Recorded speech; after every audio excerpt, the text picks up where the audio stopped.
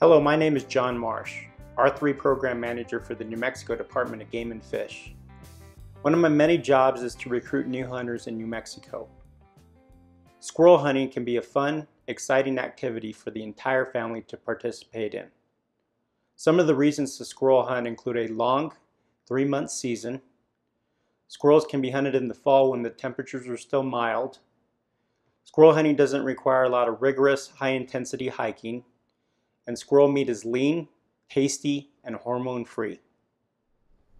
If you have been interested in squirrel hunting and been confused on where to start, please watch this video.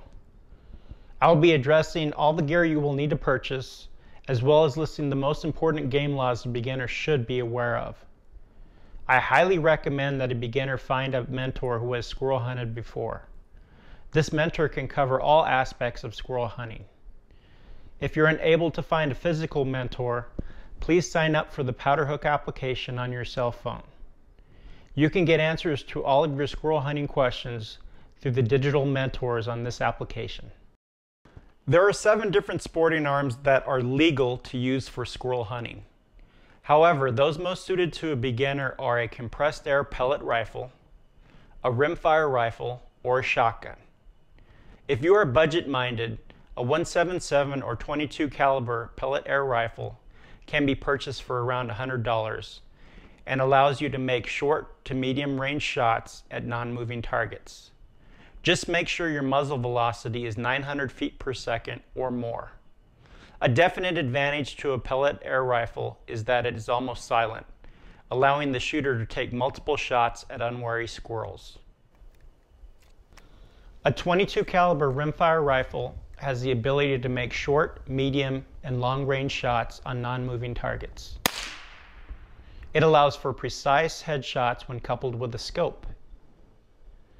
This rifle in semi-automatic and pump actions allows for quick successive shots. A shotgun with an interchangeable choke is the most versatile sporting arm of the 3. It can shoot short and medium-range shots on moving or non-moving targets and allows for quick successive shots when using a pump or semi-automatic action. A 12-gauge shotgun allows the user to hunt all of New Mexico's small game species.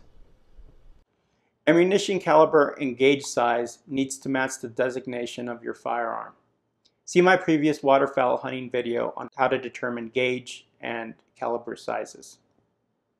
A .22 caliber pellet has more stopping power than a .177, although you can use either one for squirrel hunting. A .22 long rifle bullet has more velocity than a short or a long and is also easier to find. You can use a 2 3/4 inch shotgun shell in number 5, number 6, or number 7 lead shot to hunt squirrels. In general, air rifle pellets are the cheapest of the 3, while shotgun shells are the most expensive.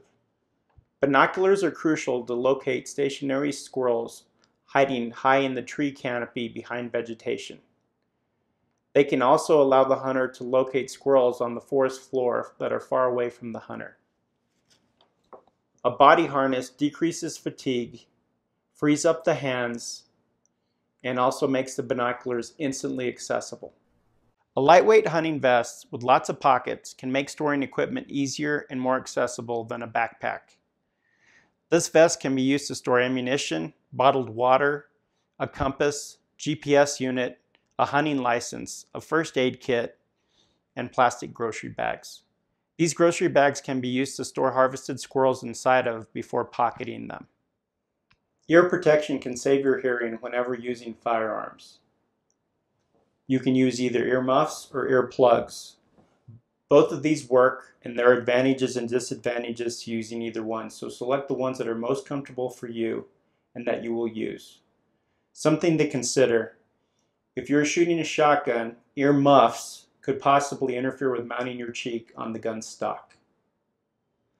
A global positioning system unit, along with a backup compass, can keep a hunter from getting lost.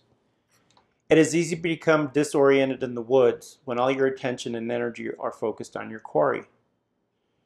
It would be a good idea to check the functionality of the GPS unit before venturing hunting. A compass stashed inside of your vest can save your life if the GPS unit were to break or malfunction for any reason. It's always a good idea to have extra batteries for the GPS. A small, compact, lightweight first aid kit can keep a hunting trip from turning into a disaster. This kit can help with minor allergies, digestive issues, allergic reactions, and even temporary survival. At a minimum, this kit should contain aspirin, Benadryl, Imodium AD, water treatment tablets, Band-Aids, tweezers, a compact lighter, gauze, and a needle. Make sure you always have a hunting license with applicable stamps on your person whenever you're hunting.